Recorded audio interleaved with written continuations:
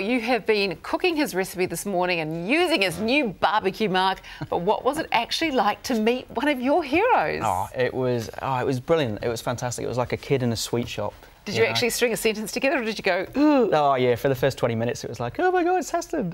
No, it's awesome. Well, I tell you what, let's take a look at your time with Heston.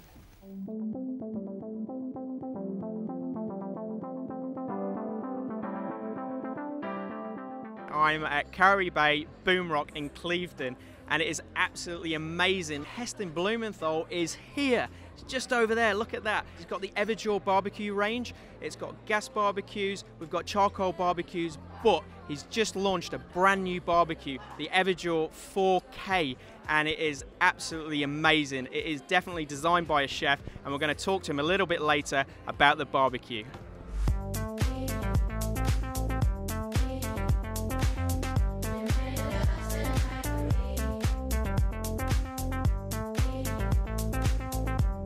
Well, welcome to New Zealand, Heston. It's great to have you back.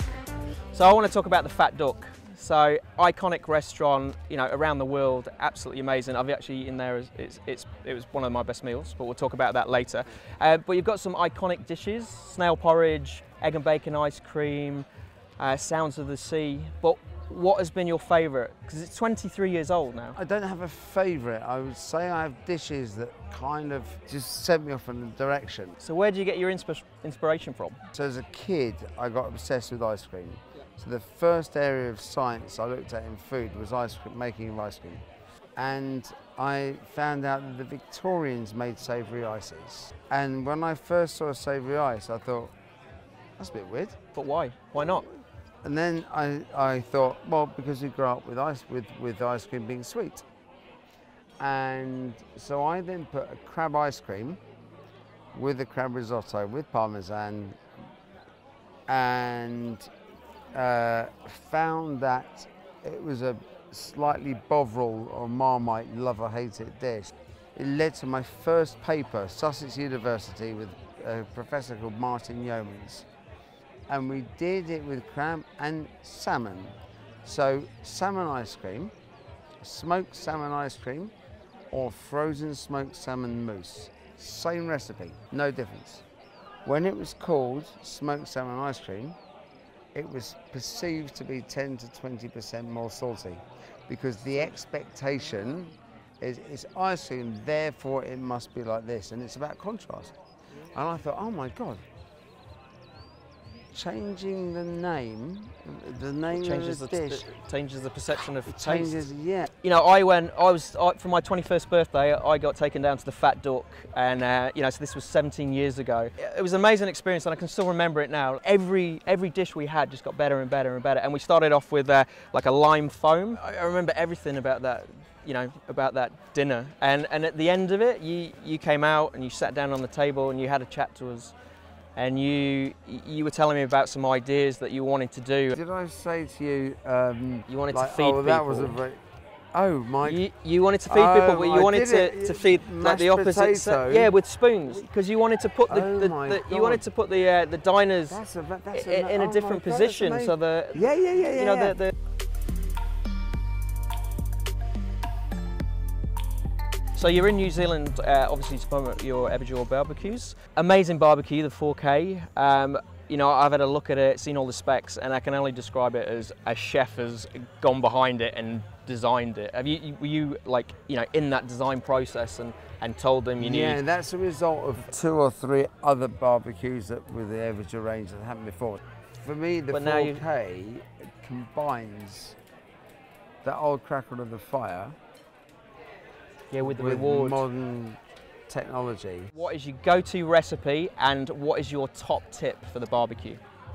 Well, my top tip, you can roast your meat and let it rest. You can cook your green veg and let them rest. You can cook your cabbage and let it rest. You can do your applesauce or whatever, let it rest.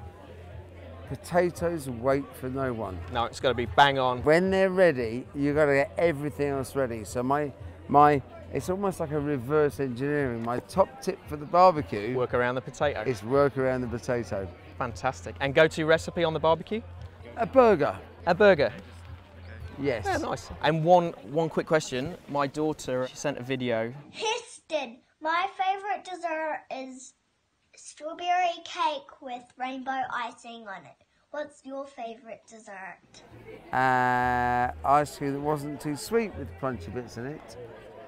Sitting in front of the TV, watching a film that I liked, and my feet up on the table. I think that would be my favourite dessert. But I might have some other ones that I'll think about later. But I thought yours Unicorn sparkles. was actually pretty cool.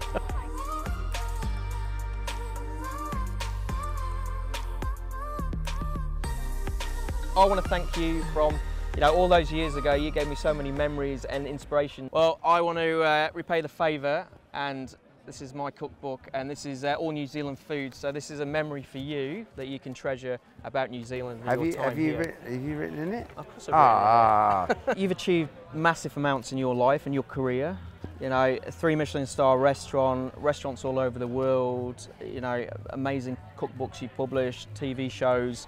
An icon to young chefs. So what is there left to achieve for you, or what do you still want to tick off your box? I'm only just beginning.